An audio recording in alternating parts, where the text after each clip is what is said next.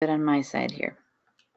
All right, so welcome to the next session on Big Talk from Small Libraries 2018. Now at our 10 a.m. Central Time session is Lindsey Lowry. Good morning, Lindsey. Hi. She is from LaGrange, Georgia, the Lewis Library at LaGrange College. Am I pronouncing that correctly? Yes. I wasn't sure. And she is their electronic resources librarian there. And her presentation is, and I don't know, I apologize on your behalf. That pizza looks really good, even though it's just a picture. I'm sorry, we do not have any coffee or treats for you this morning on our remote, our online session. Hopefully you may have some with you for your own group. Coffee's good. But if you feed them, they still might not come. Piloting a successful library open house at a small liberal arts college. So I will just hand it over to you, Lindsey, to let us know how you pulled this off, maybe.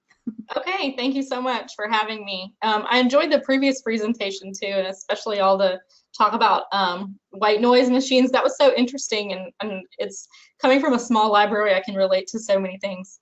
That other libraries, it's when you go do conferences, it's kind of nice to hear that everybody sort of has the same problems that you do. So small libraries, meaning not just small in collection and like serve and people used to provide, but the size of the building too. Yeah. Small space, lots of noise. Yeah.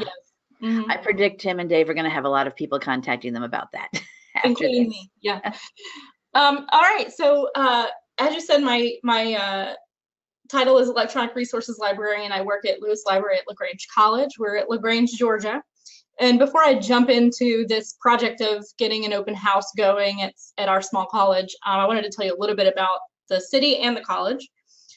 We are about 1 hour south of Atlanta. And we're a small liberal arts institution. Our FTE currently is 997, so just under 1,000. We are also the oldest private institution of higher education in Georgia. We were founded in 1831. Our enrollment usually sits about 1,000 students. That includes both graduate and undergraduate students.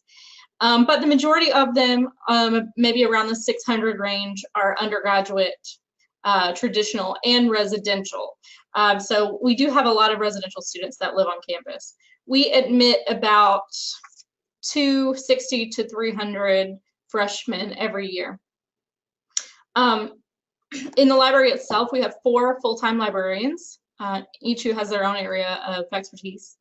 And we have 6 full and part-time staff, including circulation manager, library assistants, circulation assistants, cataloging assistants, etc.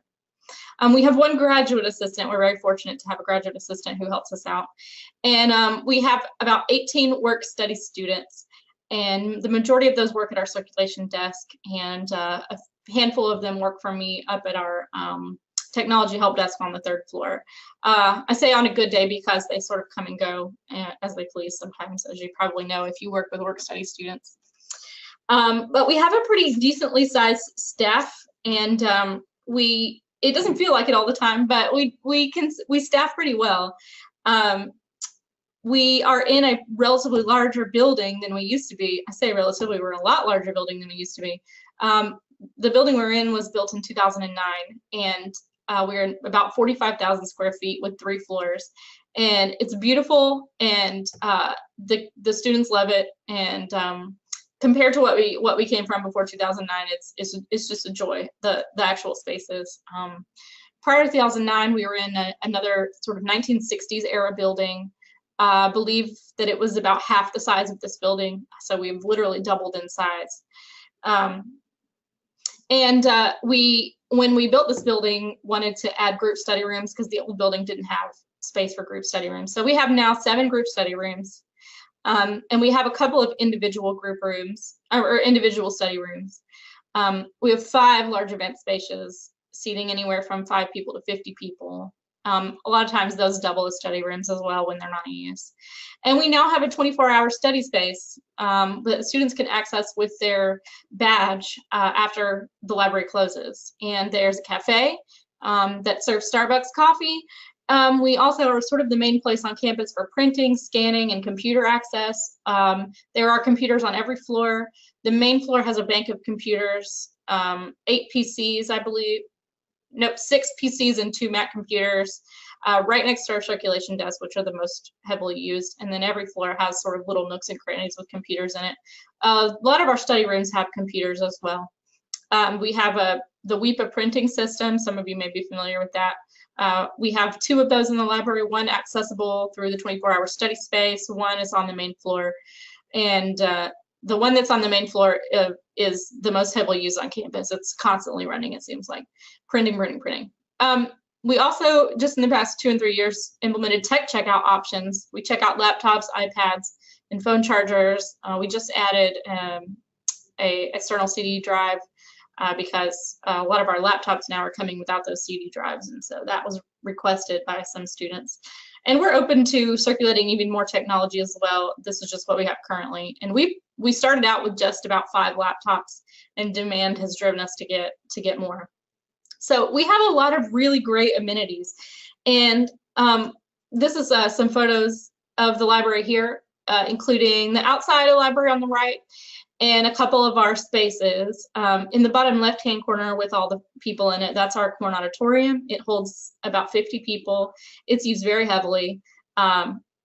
We have large events in there, film screenings. You can see the big projector at the front of the room. And it's one of our most popular rooms.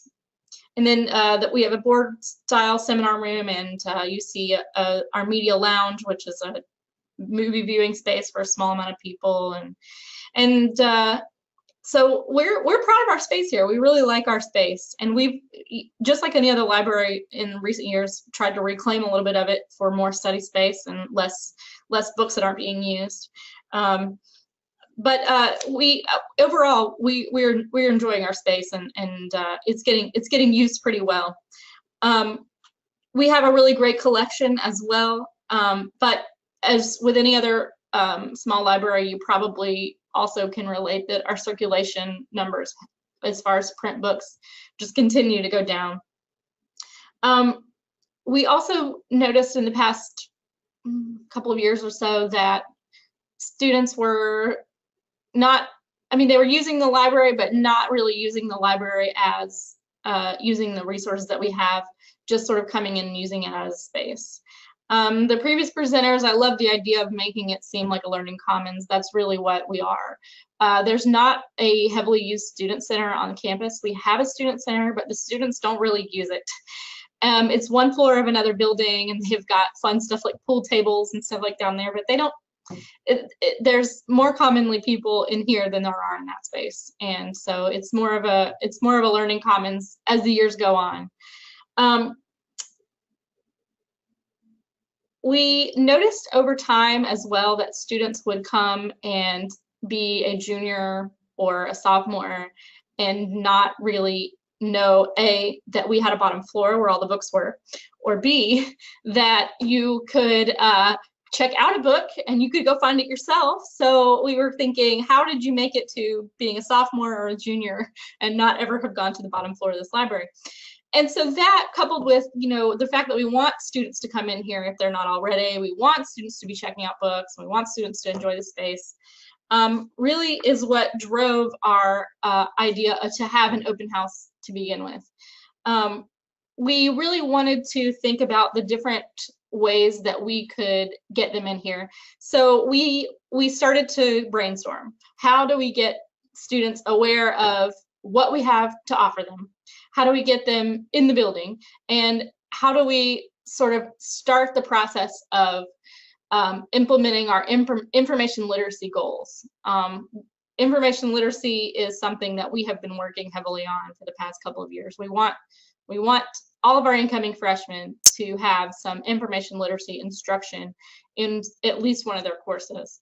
And we really are doing pretty well, I think, but we are not reaching 100% of the freshmen like we really want to. So we started brainstorming about how we could get them in here, how we can make them feel more comfortable.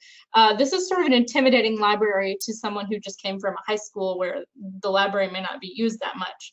It's 3 stories, it's huge, there's lots of staff. It's sort of, I think for some of them, kind of scary to come into something like this, not knowing where to begin. So we thought about a number of ways to draw them into the library. We tried, we have done scavenger hunt, discovery hunt kind of things. We gave some required assignments in the first year class. We have held special events. We thought about movie nights. And then I put some funny stuff on here. Can we do song and dance or have a dog and pony show? What should we do to get them in the library as an outreach project? And so we came up with the idea of a library open house.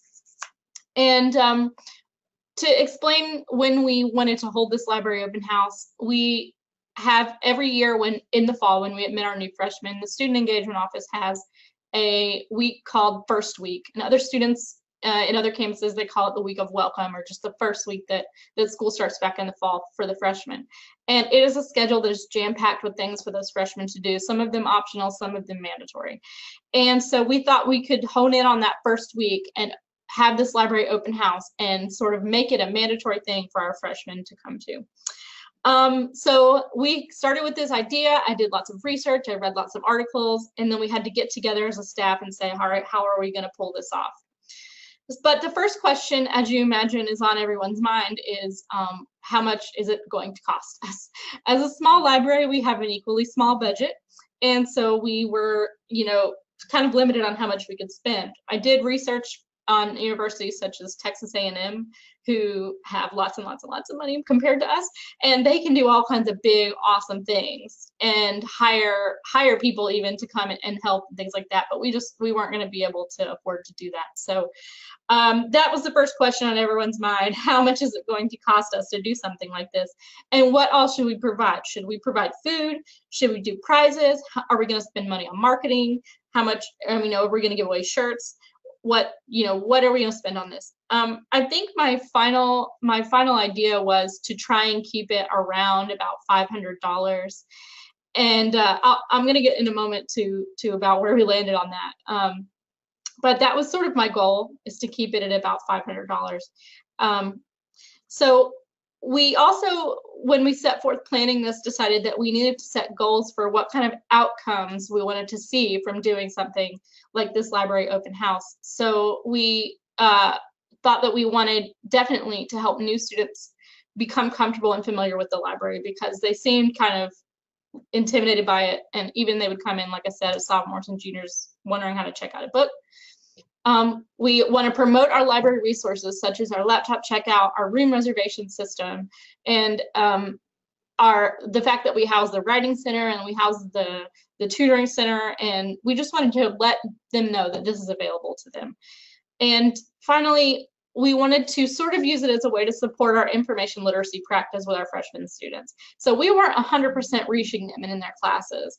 And while we're sort of working to resolve that, we at the same time kind of want to get their feet wet if we can do nothing else. If we could sort of make them come to something like a library house, we could kind of get their feet wet into information literacy.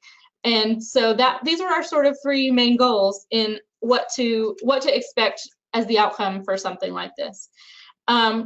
So in creating these goals and knowing about how much we wanted to spend, we decided we were going to create stations around the library for this open house. So we have 3 floors, and we have 7 stations. The electronic resources station that you see in the right-hand column, we only did the first year, and I will talk about that in a second. But we created stations around the library where each of these would help inform the students more about something that we wanted them to know, to help reach our goals. So at each station, there was going to be a task that the student must complete. And I'll show you what each of those are in a minute. And when they completed that task, they would bring it was like a card with little squares on it, and every station that they went to, they got a sticker. And when their card was full, they would come back to the welcome table and turn it in for a prize. So these are the ones that we came up with, and I'm going to get a little more in detail here about each of these. So the welcome table is at the front of the library on the main floor. Our second floor is our main floor. That's where the main entrance is. And it was the place that you would pick up and drop off your card, receive instructions, and also get your freebie or your prize. And we put it right in the center, right in front of the doors, and so people would see it when they came in. We had balloons, tried to make it as exciting as we could. And then our technical and public services librarian, Laura, who you see right there, she and I sat at the welcome table this year, or 2017 as it were, and helped all the students get their card and know what they needed to do.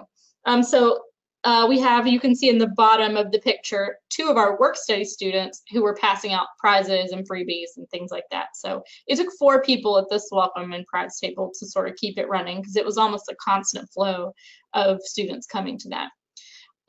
Next to us on the main floor was the circulation station, and our circulation manager there, April, got the portable smartboard that we have next to the circulation desk, and she was showing each of the students how to reserve a study room, how to renew your books online, and how to find the library catalog. And they just had to, in order to receive their sticker, listen to her speak for just a minute. She had a little handout to give them if they wanted, and then she would give them a sticker after they heard about how to reserve a room and how to look at the library homepage. To the right, you'll, in the green shirt, that's another one of our work study students who was helping April out there with handing out the handouts. On the 3rd floor, we had the technology petting zoo, which is run by our graduate assistant most years, and we laid out all of our circulating technology and let the students come and see what it was that we have. And we also had the graduate assistant and the work study student explain the process for checking out technology and what the technology checkout agreement states, and what was expected of them and what each of these items could be used for. And a lot of them were kind of surprised to see what we had. We also tried in our first year a 2-question survey in which we asked the students what else they would like to see checked out, be able to be checked out at the library technology-wise. Once they were able to come to DISC and hear about what was able to be checked out technology, they received a sticker for this station. The catalog and stack station is on the bottom floor. Most of our collection is on the bottom floor, so this was a good place for them. The task here was to draw a call number from the bowl, the fish bowl you see there, and go find the book that the call number corresponded to. And then they would bring the book back and show one of the librarians, and they would give them a sticker for grabbing that book. Now, we changed this up from year to year. The first year, what we were doing is hiding a slip inside of each book. So the student would find the book, grab the slip out of it, and then bring the slip back to the catalog and stack station. But it turned out to be just a little bit too much work for us, and we were afraid that it just wasn't going to work out as well the next year. So we decided to go with just show us the book and then you'll get the sticker. And this is one of my favorite stations, and they find it really fun because we have compact shelving on the bottom floor, which is, if you're not familiar, you have like a crank and you get to crank the shelves to the right or to the left, and when they see that for the first time, they're always just really fascinated. So they appreciate this station. Also on the bottom floor is the Super Archives and Special Collections station. This is our college archives here. And our archivist, Pat, and our work study student, Alex, who you see there, we usually run that station. And they created I think, 3 to 5 question worksheet, and they put out a number of artifacts that were really interesting, and they had the students go and look at each artifact and answer some questions on the worksheet in order to earn their sticker there. This is also a very popular station. The students often don't know that we have an archives, and especially the ones who are history majors or who are interested are always really sort of blown away. Again, we're the oldest private college in Georgia, so we have a pretty extensive collection there. So there's a lot of really cool stuff to look at. We also provided on the main floor a photo booth, and we got some props from the theater department, and we let them dress up and put on crazy hats and masks and stuff and take pictures. And then we posted them on our Facebook. And this was a really big hit. And we used our library assistant, Lisa, as our photographer for this, because she is sort of our best champion. She's got the personality, like, hey, come on over here, it'll be fun. So we thought she would be good on that station, and she did great, and we got a lot of really good pictures for our Facebook. So and it helps us kind of keep up with who came to, and to see that they were having fun. And this is an optional station. They did not have to go to the photo booth. They could just skip that if they wanted to. So you don't get a sticker for this one. It was just something fun to add. I didn't cover the electronic resources station in a slide, but the first year that we did this, we had an electronic resources station where we had 4 computers set up, and we had our electronic resources librarian at the time give a short presentation on ebooks. And the first year we had much less attendance than we did the second year. And knowing that the second year we were going to have higher attendance, we decided to scrap it because we just wouldn't have been able to keep up with moving people in and out of that room to get on a computer and get off the computer and listen and things like that. So we just scrapped it the second year and decided not to do it. So the fun part about open house is that we had prizes and we had freebies and giveaways. So the first year we did it in 2016, our grand prize was a Jawbone Bluetooth speaker, and we also had a puzzle prize, which we put a puzzle up on our digital signage, and the winner of that puzzle prize got a front row seat to see the hypnotist. And let me explain that for a second. Student engagement every year during first week invites a hypnotist to come and do a show at the school. And I've never gone to see it, but they tell me that they have to they line up the students to get in, and you have to be there a long time before it starts in order to get a seat, and they have to cut it off because of fire code. So, and students will just like line up apparently hours beforehand in order to get into the room. And they've just packed the room as full as they can without violating the fire code. So, excuse me. So we partnered with student engagement, and student engagement marked off 6 seats at the front of the room at the hypnotist. And if they we had 6 winners of the puzzle prize, and if they won that, they got a front row seat to the hypnotist, and they did not have to wait in line. They could go straight in and sit in the front. And apparently sitting in the front is very desirable, because then you might get chosen to go up on the stage. I haven't seen it in person, but I hear it's a hoot. So Monday I'll have to go watch it. You're going to be the first one picked. If you like that kind of thing. Some people prefer to sit in the back. Yeah, I probably am more of a back row person for something like that too. But I would love to see the students' reaction. Apparently it's really funny. We also gave someone actually just commented that their college had a hypnotist at one of their orientation events too. It was very popular, and this was back they say a million years ago in the late 80s. So it's an ongoing. Yes, people love it. Apparently so. Yeah. So, we also had freebies. We had T-shirts. We gave away Chick-fil-A free breakfast cards, and we have a Panther Cafe, and they gave us some free drink coupons to give away. The Chick-fil-A free breakfast cards. We have 2 Chick-fil-A's in town, and if you know anything about Georgia, you know that we're crazy about Chick-fil-A here. And so one of our library assistants went to the Chick-fil-A down the road and told them what we were doing and asked if we could have some freebies to give away. And they gave us a stack of free breakfast cards, and we didn't even give them all away. We had so many. But it was like free Chick-fil-A biscuit, free egg white grill. You know, I think they gave us like 60 of them. It was a lot. And then we had about 10 free drinks at the Panther Cafe. And I think if I remember correctly, we had about 50 T-shirts. And the T-shirts were specifically for the library open house. And I'm going to show you those in just a second. But I wanted to say that after 2016, we decided to not have a grand prize or a puzzle prize or anything of that nature. We decided instead to just give away a freebie for actually finishing the open house. So what we did in 2017 was first come, first serve. If you finished your card, you got to turn it in and grab one of these items. So we had T-shirts, tote bags, we got 2 Google Cardboards, a New York Times travel mug, and we had some door hangers. And we ordered T-shirts again, but the rest of the items here we didn't even have to spend too much money on. So the tote bags we sort of already had in the library, and they're just LaGrange College tote bags. The 2 Google Cardboards and the New York Times travel mug were from, we had just subscribed to the New York Times at the library, so we had been sent some freebies, and so we gave away both of those to promote our New York Times our access now. And then I had some door hangers made on Vistaprint that just said "Book it, I'm studying," and had Lewis Library at the bottom.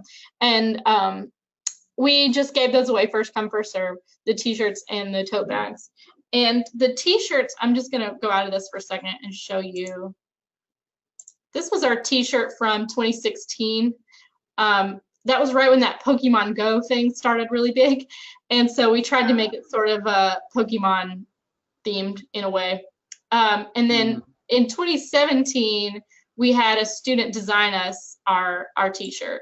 And we have a stuffed owl who's our mascot named Luna. And I assumed that the owl on the previous one was, that must be something related to you. Yes. We have a library mascot, and her name is Luna. She's a stuffed owl. She sits on the circulation desk. And one of our work study students designed our t-shirt. We actually held a t-shirt design contest, and unfortunately, he was the only one who submitted a design. So that's the one that we went with. But we like it. It was a pretty popular t-shirt, and of course, since it was designed by a student, all his friends and everybody, everybody wanted one. So it worked out really well for us. But we have t-shirts from both years. We got about 50 for both years. I'm gonna go back to my slide here. So, oops, let's go through here. So in the end, how much did we actually spend? So we spent a different amount for both years. In 2016, we bought a banner to hang in the library, which we were able to reuse in 2017. We didn't date it, so we wanted to be able to reuse it. It was $93. We paid for refreshments the first year. We had cookies and lemonade. We bought a lot of cookies and a lot of lemonade, and that was $200. And then we bought t-shirts, and we were able to get student engagement to help us cover part of the cost of the t-shirts, so the cost would go down a little bit. And then our Jawbone Bluetooth prize was $59.85.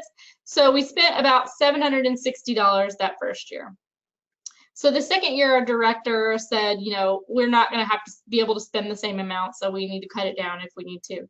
Well, we're able to reuse the banner, and we decided to forego refreshments because they didn't get eaten, really. So we bought t-shirts again, and we got $200 again from student engagement to help us out with the cost of the t-shirts. And I spent about $15 on door hangers. So last year we only spent about $500, which is right where I wanted to be, and about where our director was happy with us spending as well. So we were in good shape financially wise in 2017. And we probably, if we bought less shirts, or if we made the shirts a little simpler, we could save a little money on that. But that was where most of our money went, is to get the t-shirts. So once the open house was over, we'd spent the money. We, got them in here, and we did the best that we could. We looked at the results of what happened when the open house was finished. And I'm going to go through it as sort of the good, the bad, and the ugly, but in a different order. So the bad, our staffing was pretty insufficient. We did it, but it was not beautiful. We tried to staff at least 2 people at every station, but because of staffing hours, people having to leave at certain times, couldn't come until certain times, it kind of left okay, are we going to have somebody at this station? Are we not? We relied very heavily on our work study students. Our technology petting zoo was staffed by our graduate assistant and our work study student, and without the 2 of them, we wouldn't have been able to have that station. So we relied really heavily on the work study students, and if we didn't have them, we would be in trouble. We also ran out of prizes, and at the end, when we were out of prizes, the students who were coming in were upset that we were out of prizes. And my response really is sort of, you snooze, you lose. But we kind of wish that we would have been able to have something to give everyone, but we ran out. The first year that we did it, we had it on a Sunday, and of course, no one is a huge fan of working on a Sunday. But we changed it for the next year, so we weren't working on a Sunday. And we also, the first year, spread it out over 2 days. And we did that because of the schedule. We had to get squeezed in the first year to 2 days where they were having some mandatory testing for freshmen. And so we wanted to spread it out over 2 days to allow everyone to come. And that turned out not to work out so well because of what I'm about to tell you. So the first year that we did this, we got with the Cornerstone, which Cornerstone is our first year seminar course. We got with those professors, we got with student engagement, and we said, we want this to be a mandatory thing that students have to come to. And everybody said, great, that's awesome, let's do it. So the vice president of student engagement and his team make a brochure every year that tells the students, this is the event, it is optional or it is mandatory, and here's a description. And they, at the beginning of first week, send a copy to the office of the provost, and the provost looks it over and approves and sends it back.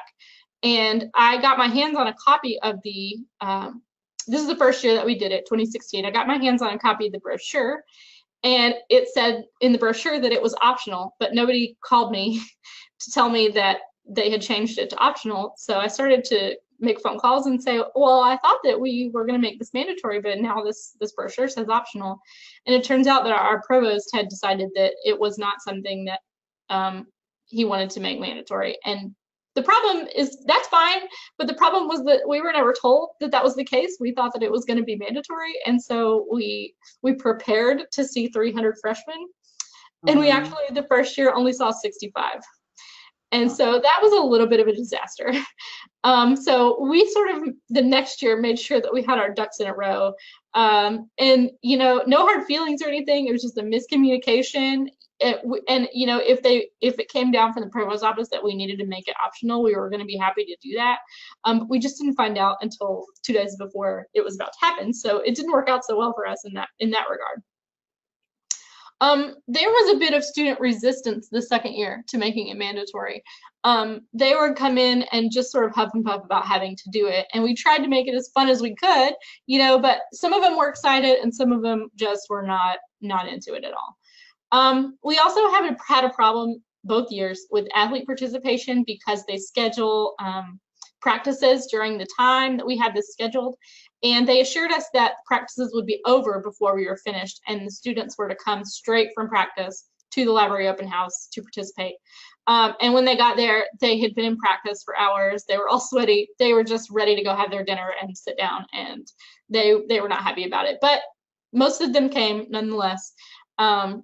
Some of them thought that we were going to be here a little bit later, and so they didn't come. So we didn't get 100%, but we got pretty close to 100% participation for our second year's open house. So we got probably about 240 students that second year. So that was better. And then it still wasn't mandatory that year. It was. Yeah. Yeah, last year it was mandatory. Yeah, oh. we got it squared away. Sorry, I didn't clear that up, but yes, we talked to our Dean of Academic Affairs, and we talked to student engagement again, and we said, this is what happened last year. This year we need a little more clarity on where you stand. So we were able to get it mandatory last year. And so we saw about 240 students, which is why we decided not to do the electronic resources station, because with that many students, we think it wasn't going to work. We only saw 65 the first year. It was easier to handle 65 of them, but we decided to scrap that.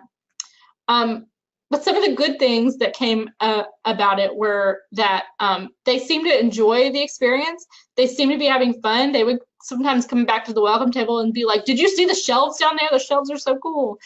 And they would get excited that we had an archives. They got excited that we have a huge DVD collection. So, and not every single one of them, but they were pretty excited to see what it was that we offered that they may not have known we had otherwise. We had really awesome support from the first year experience faculty. They were promoting it to their class. They were asking them how it went. They were making sure that they were there. It was wonderful to have their support. They supported us both years very well, and we were really happy that they were able to do that. The best part about it is that students got familiar with the library layout. That was sort of one of our main goals. We wanted them to feel comfortable in the library, and we wanted them to feel like they knew where they were going when they were looking for books or looking for a study room, etc. They remembered us as well. It seemed we're a very small campus, so they, you know, sometimes we feel like if they don't come in here very often, they don't know who they are, and they feel kind of who we are, and they may feel kind of resistant to ask questions. But we want them to feel comfortable with the librarian, so they will come and ask questions, which I think we did pretty well in that regard. They became more curious about our services too. They would come and say, "I heard that I could check out a laptop. Is that true?"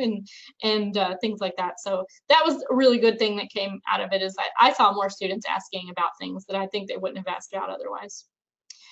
During the open house, we had some easel paper up on a whiteboard where we asked some feedback questions. One of them was, what was your favorite part of the open house? The #1 winner was the photo booth, of course, the fun part, I guess they thought. The #2 was the technology petting zoo. They really liked that. That was where they got informed of, what we have available for checkout and what's available to them, and they really liked that a lot, to see that they were able to do that. And then they really appreciated the archives and special collections, because I think they wouldn't have otherwise known that we have one if they hadn't had to go down there and see Miss Pat in the archives.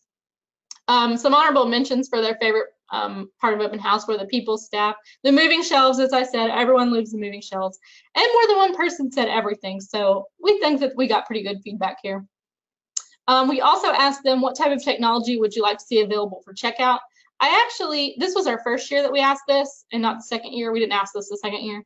I actually was surprised to see that they didn't tell us anything that we actually could get. Our #1 request was a institutional Netflix subscription. Turns out they don't provide those, and even if they did, I doubt we'd be able to afford it. And also drones. For some reason, they want to be able to check out a drone. We can't afford those either, but maybe one day. Maybe one day we'll be able to afford those. But those were the two biggest things. We also got some students who wanted to see certain phone charging cables available for checkout, which we already at the time in 2016 had the iPhone ones, but I don't know that we had Android cables at that time. But we do now. Yeah. So I want to wrap this up by sort of giving some of my tips for trying something like this at your own library, whether you're public or private or academic or whatever type of library that you are. My first tip is, don't try to do too much too fast. Don't try to bite off more than you can chew. I tend to think big when I think about planning things for the library, and I'm very guilty of this. So I had to sort of rein myself in, and after the first year, I think we did try and do a little bit too much. And so we backed off the second year, and it worked out really well. So that's my first tip. And that's personally for me, that's just sort of one of my flaws, I guess, is that I think big when I think about things like this. So I kind of I could go nuts if I wanted to. One of the biggest things that if you want to do something like this on your campus, is to involve key players on your campus and in your community. So don't forget that if you are at a college, especially, there's a community around you who's willing to get involved with your students as well. So that's why we were able to go get the Chick-fil-A breakfast cards and tell them, this came from Chick-fil-A on Commerce Avenue. And then they would go back and, give their business to Chick-fil-A. And we could not have done this without student engagement either. We had to have help from student engagement, and they were great. And we had help with our first year experience faculty. Again, we could not have done this ourselves. It was successful because we were involved with other people on the campus and in the community. The first year, getting those hypnotist tickets, I think that might have been the only thing that drove people into this library, was winning those hypnotist tickets. They were just waiting like, who's gonna win them? So that was really great. So it's really important that you don't try and just do this with the library. You need to engage with other people and other community members to try and bring people in. So from like a public library standpoint, you definitely want to get your community involved and look at local businesses to help, etc. And they usually, you don't know until you ask. They're usually very willing. Chick-fil-A was very willing to help, so that was wonderful for us. Set very clear and attainable goals was sort of our one of our biggest tips that we're going to give. That way, when you're finished, if you attain those goals or not. Most of our goals, we realize that we attain sort of anecdotally. I don't have numbers really about anything other than who attended. It's not extremely measurable, to be honest, but if you set goals at the beginning about what you want to accomplish, that's going to help you figure out how you want to go about doing something like this at your own institution. And tip number 4 is get as much feedback out of them as you can. Every year we do a student survey in the spring that we send out to our courses, and it's just to help improve our library services. But that survey gets so bloated when we think about all the things that we want to ask them. So at open house, I decided, you know, I'm only reaching the freshmen here, but if I could just get a glimpse of some of the things that they want, then I will, you know, get more information out of them. Like the example of what kind of technology would you like to see for checkout? That was extremely informative to me. Even though my #1 request was Netflix, that helped me know that maybe I'm doing pretty good as far as what it is that we have available for checkout. Maybe there's not really anything right now that we're going to be able to do that's going to help them.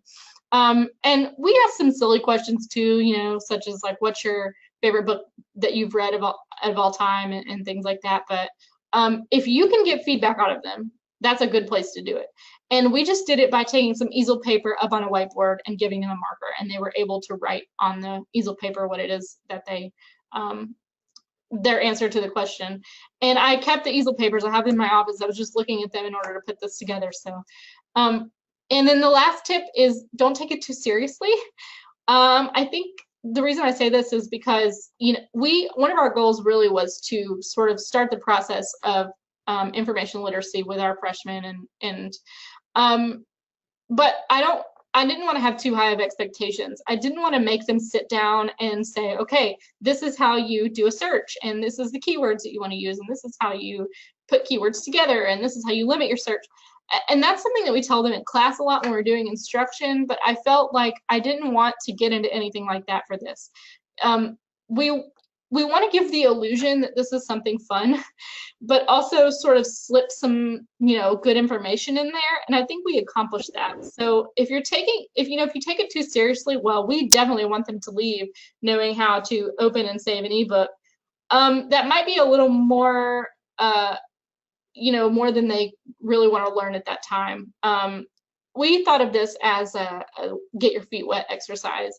I didn't want to have it be too academic. It's almost, I sort of would like to compare it to like a parent who's trying to like slip cauliflower in your mashed potatoes to try and get you to eat your vegetables, you know, under the disguise of we're having fun. You're also at the same time learning how to check out a book and how to find a book on the shelf, even though it's kind of given this illusion of we're just here to have fun. It's kind of like a party. So that's why I say don't take it too seriously. It's for us was just let's kind of get their feet wet and get them in the library, and then we will go from there. That is part of the data when you're doing library instruction. If you go to a class and teach them and they've never set foot in the library, it might not be as helpful if they've actually come to the library before. So that is the conclusion of my presentation, and I think I'm doing pretty well on time. Absolutely, yes, sure. All right. Okay, thanks, Lindsey. So if anyone does have any questions, type them into the questions section of your GoToWebinar interface. We have a few coming in now. Oh, yeah, they're coming in. One thing that I was going to comment on in the good, the bad, the ugly part, some of that bad seemed like being a victim of your own success, not having enough staff to handle everything, True. Running out of prizes. True. Yes. Once they did show up, yeah. All right, so some questions here about checking out technology. Okay. When you check out the technology, basically want to know the specifics and how you run this program successfully. Can they use it only on site, limited checkout time? Is there a monetary deposit required? How do you run your program for checking out the technology? Okay, it's a very good question. So we have expanded to 15 laptops, 2 iPads, and about 15 phone chargers, which is just the cables, kind of like I have one right here, kind of like, you know, like an iPhone charger. Yeah. We've expanded to that. So we started small, because we didn't know what the call would be. We started with 5 laptops and then build up to there. But the process is we have a laptop safe at our circulation desk, and the students come and want to check out a laptop. We have 2 types. We have one that's library use only, and one that's 24-hour laptop, and it can go out of the library. We set it up in our iOS to where you can check out tech items. I set that up. We're a Cersei customer. We have Cersei workflows. So I set that up to where you could check it out. We put a barcode on all of our laptops on the back. Our cataloging assistant made the records for them. And if they are checking out a laptop for the first time that semester, this is a semesterly thing, then they have to sign a laptop checkout agreement. The laptop checkout agreement is 1 page, and it basically says you break it, you buy it, and you lose it, you buy it, and then you also lose your privileges. There's no monetary deposit in order to do this. And knock on wood, none have been lost yet. We've been doing it for about 3 years. None have been lost. Some have been broken. Luckily, our IT department who buys our laptops for us, well, it comes out of our budget, but they have an agreement with Dell. They also put in the laptop charge that we pay for each laptop accidental damage coverage. So I've sent 2 back to IT in the last couple of months because of like cracks or chips in the keyboard or a hard drive that crashed or something like that. And if it's just accidental damage, I think each laptop can get repaired once per year or something like that. But back to the process. The students will sign that form once per semester. We have a notebook that we keep all the forms in, and then they can take the laptop out for 24 hours. They can renew it 1 time unless there is a waiting list for laptops. And we do have a waiting list every now and then, especially at finals time. So at finals time, we suspend renewals. You can have it, and then you have to bring it back. Students will come in tears sometimes and say, my laptop crashed, I need this until I can get a new one. And we will let them keep it a little while longer, maybe than normal if nobody's waiting on one, so we can be kind of lenient. Late fees are $5 per day. There is about a 6-hour grace period. So if you check it out on a Tuesday at 2 p.m., you can keep it until, and I should also say it's not a true 24 hours either. No matter what time you check it out on Tuesday, it's due at 9 a.m. on Wednesday. So there's a 6-hour grace period on Wednesday though. So if you don't quite get it in right when we open on Wednesday, then that's all right. We won't fine you until after lunchtime. So the fines start after lunchtime that next day, and you can renew it by just calling and saying, I need to renew the laptop. The phone chargers are library use only, just because we want them back, and we're afraid that if we check them out, they wouldn't come back. Out of the library, they probably wouldn't come back. iPads are 24-hour, and I will say, I don't know if anyone else has an iPad checkout system, but those are not nearly as popular as the laptops. Nobody really checks those out. Interesting. Yeah. Everybody seems to think, or everyone wants a tablet. Everything's about those, but when it comes to, and I kind of agree, when it comes to having to actually do like work and type, the whole typing and tablets are not gonna cut it for writing a paper and doing things like that. And also sometimes if you have any sort of online course management system or something, can be a little depending. All right, great. So let's see what we have next. Also wants to know, it's a good logistics question, how did you go about choosing the sizes for the t-shirts that you ordered? Oh, interesting. So our bookstore manager, she orders t-shirts on campus for any department that wants them. So she is the one who, liaises with the company who makes them for us and things like that. So she was able to help me out with that question a lot because I actually wasn't sure myself. We tended towards what we ended up with is we tended towards the larger sizes just because, the larger sizes are usually more popular than the smaller ones. I actually once upon a time worked in retail and remembered that the size runs of clothes that we get are usually like a bell curve kind of that leans a little towards the higher sizes. So I kind of went with those numbers. And then anything that's 2X or 3X is like $1 more or something. And so I only got like 1 or 2 of those. But we did get to where at some point we would be like, well, we only have large or extra large t-shirts left and the student could just take it or leave it.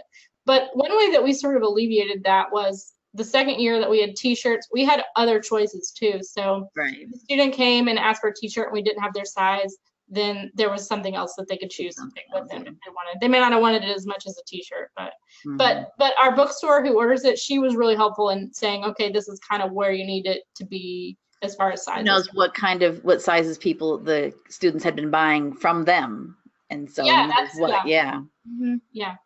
And because she deals with student engagement when they order t-shirts or Spiritual Life or something, so she was my go-to person to figure that out. Yeah. Okay. All right. You mentioned the students collected stickers for completing the different stations. How did that work? Were they used to meet a goal for prizes or something else? So what was that process? The card that we gave them when they got there had a spot on it for each station, 5 spots, I believe. And each station had a different sticker. So the pack of stickers I got was like penguins, smiley faces, sports like footballs and baseballs and things like that. So each had a different one. And then, like someone at the catalog and stack station would put their football sticker on there, and then the next person would put their penguin sticker on there. And then when the card was full, that means that they had been to every station. They came to the prize table, and we had a big, like I wrapped a big box with a hole in it, and they would put them all in there. Now, we did that both years. The first year, we just sort of went in with our hand and like picked a grand prize winner out and said, okay, this person won the Bluetooth speaker. The second year, the reason we collected them is to know who had been there, because they have to put their name on it. Because it was mandatory. Yeah, it was mandatory. So they have to put their name on it. And so we made sure that we went through and sort of checked off everyone's name for who had been there to know who had come. It also helped us know how many people showed up too, because we wouldn't have really known how many were actually there.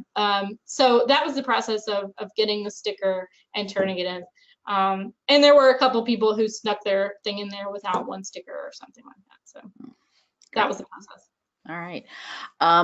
Someone wants to know on your ending tips here. Somebody said they missed tip number 3. Can you go back to what was the tip 3 about? Yes. Your goals. Yep. Yes. Obviously clear, attainable, not too much, not more than you can handle. Right. Yeah. Someone has a tip actually regarding the Netflix account. Oh, very interesting. They get a lot of digital copies with their DVDs. I see that too when I just buy DVDs. Sometimes it says you have all the different versions of it, and they because they own them now, the digital copy as well. So we linked them all to a Vudu account and add VUDU and added it to some Rokus for checkout. So it's like a little multi-step thing. So a Vudu account, put the digital copies in there, put them on a little Roku, check those out, and then they can have rather than a DVD, a digital copy to, plug into their computer. That's awesome.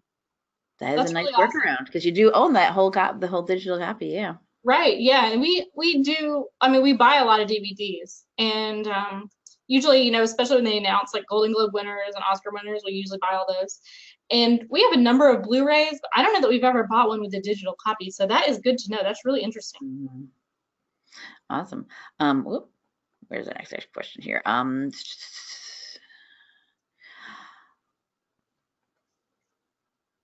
All right, someone was talking about, lest anyone think this presentation idea is solely for an academic or school library, I can certainly see this is someone's comment, public libraries doing a similar event near the start of the community's school year, or perhaps a special end of summer reading program party. It could be a family event to get the kids or the students at the local school and parents involved. So this is definitely something that you could expand out into anything. Any type of library. Yeah, absolutely. Absolutely. You just have, we did it sort of like stations, that the stations align with our goals. This is what we want them to learn. And at a public library, you're not really focused on, we want you to learn this. We're focused on, marketing your resources. So if you come up with 3 stations for them to go to that are like, hey, these are our audiobooks, this is our Overdrive, how you can check out ebooks online. And it's just different. It's just a different way to look at it, but yeah, it'll absolutely work for like a public library. And then we'll just do one last question, because we're getting a little close to the end of the time here. And I don't know if I may have missed this too. This person says, are you repeating this program again in 2018? Yes. And are there going to be any changes that from the last time? So we are, that's a good question, because we do this in August or late August or so when school starts. And I usually start planning it at the end of the spring semester. So I haven't really started planning it thoroughly yet. However, I mentioned first week, which is our week of welcome, the first week that the students are back on campus for the fall. We are starting a brand new curriculum this fall. And with that brand new curriculum is coming a revamp of the first week activities. And so we are I'm a little bit kind of concerned that maybe they won't let us do it again, if they might say, no, there's no room in the schedule. So I've got to find that out. But if there's room in their schedule, if they'll let us have a time, then we're going to do it again. So as far as making changes to what we did last year, we're probably going to be along the same lines of similar to what we did last year as far as the stations, which stations we have. But we have to look at staffing as well. My graduate assistant is about to graduate, so I have to make sure I can replace her. We have to make sure that our work study students are going to be able to help us. We would make sure that all our staff's going to be here. So there's it's not a yes, we're definitely going to do this. It's sort of a little bit like we have to make sure that all the stars are going to align, and then we're going to be able to do it again. But we want to do it again, yes. It has been a success in the past, so yeah. Mm-hmm. Yeah. No reason not to begin. I really can't see the student engagement telling us no. They were happy and excited about it, and the first year faculty was too. And so I can't see them telling us no. The only thing I foresee is them saying, we just don't know where we're going to put you. However, I will say, and not to take up too much time, but I will say that in some of the research that I've done, a lot of people who have put on, and it's usually bigger libraries who have put on something like this, say, don't do it during like the very first week of school. You should wait a little while. So we may end up doing that. Sure. Just that. Okay. Mm-hmm. All right. Great. Thank you. And that actually seems to be, that was the last of the questions that were typed in. Great. Thank you very much, Lindsey. That was awesome. Thank you. Thank you for having me. Yeah. And for anyone that just came in, yes, we are recording today, and both Lindsey's show and her slides, when the recordings are ready, sometime next week, the week after, will be available to everyone.